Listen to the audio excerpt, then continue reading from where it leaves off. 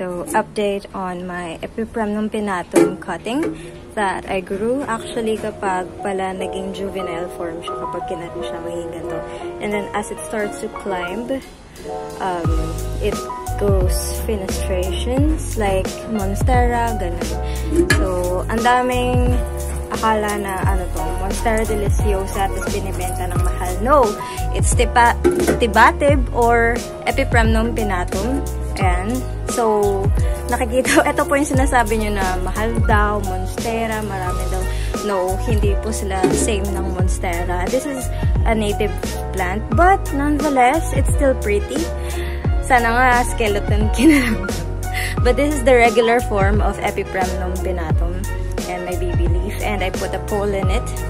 And yeah, please do not call it a Monstera because the right classification for this plant is Epipremnum Pinnatum.